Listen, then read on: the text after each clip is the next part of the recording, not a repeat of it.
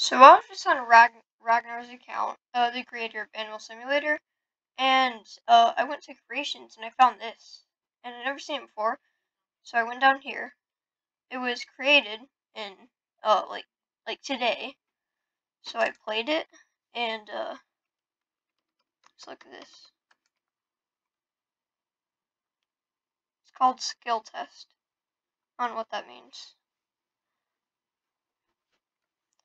but maybe I'm wrong. But look, see this thing over here?